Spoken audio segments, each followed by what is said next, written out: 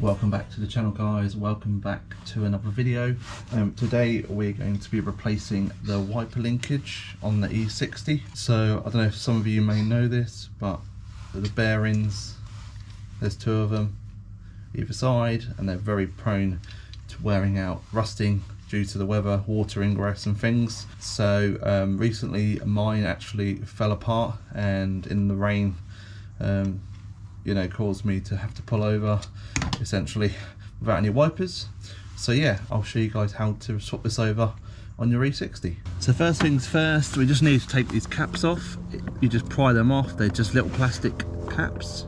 Just gently work your way around. There's one, and there's the second one. Right, next we just need to take off a 16mm nut and a 13mm on the other side. 16. There's one. There's the other. Right, so now what we need to do is pull this upwards. So it will be seized on, guys. If you haven't replaced it before, it's just the camera there. So what you need to do is just gently wiggle it. Now you can see here, this one's failed. Look, that shouldn't do that. So that's one of the bearings that's gone. So what I'll do is I'll just quickly gently wiggle this up until it decides to come off. Right, so it's going to be a pain. I'm going to grab my pullers and I'll show you guys how to do that. Right, so just use one of these generic pullers, just hook it around. Doesn't have to be too neat, it's just enough so that you can get some purchase on it.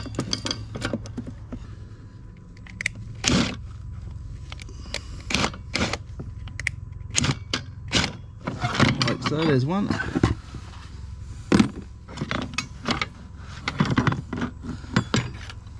And as you can see, mine's falling apart there. And then this side, same again. There you go. And there you have it, the final piece. Right guys, so excuse the mess here, apologise for that. So here we have the new linkage. So what we need to now do is transfer the old wiper arm onto this. Now obviously the wiper arm itself, as you can see, is a whole long piece.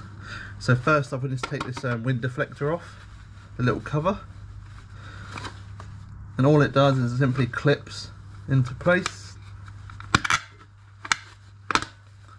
There you go, so that's off. We just need to undo the nut here, so we'll do that now.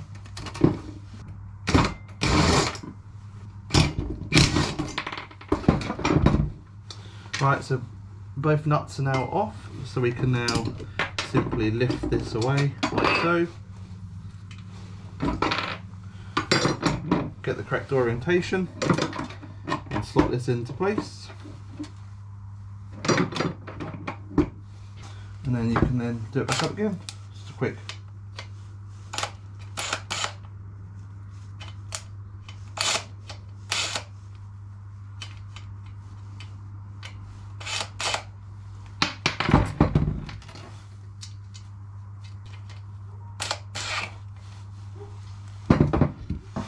There you go, just quickly do it back up. I've just nipped it up, like so. And there you go guys, so we can go and put it back on the car. So let's pop over to the car again. To put it back on is the complete reversal, so we'll just line the wiper blade up and the two arms. So one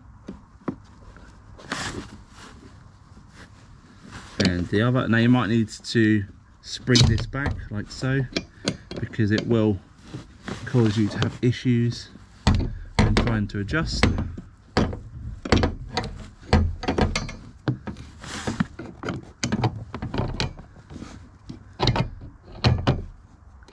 And then you can get your each nut and just put it on finger tight.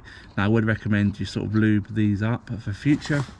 I've already done this because I've taken one off already just to show you guys. how it goes on and off, so that's fine for me. So just get the thread started, then you can gently put your wiper blade down like that, and then you can go and grab your gun or your socket and your 13mm and 16mm back up again. There's one, and there's that one. That's nice and secure. Grab the wind deflector quickly as well. Alright, so just gently clip that back on, like so. And then finally, just your little caps. They're just hand tight. Just bash them in my hands. Brilliant. And then to test. That's it, guys. It's not too bad. Nice and quick. And in the future, I'll show you how to actually repair these completely from scratch. If you want to see that, just drop a comment down below, and I'll do that for you guys. So let's go and test it. So this is really common actually, guys. If you get knocks from when the wipers are going, that's a sign that the actual bearing has failed. So this should give you a nice smooth wiper action.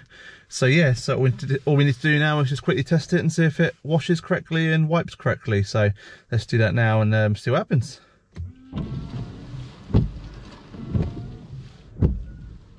And there you go.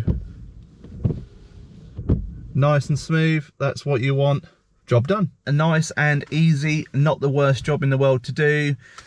Something that any of you guys can do at home with, you know, a 16mm spanner, a 13mm spanner, and okay, fair enough, you know, a gear puller or something along them lines, but that's all you simply need. So yeah, save some money, do it yourself, honestly. If you've got any questions, as always, pop a comment down below. Give us a like, a thumbs up, and subscribe, and I'll catch you in the next one. Take it easy. La la la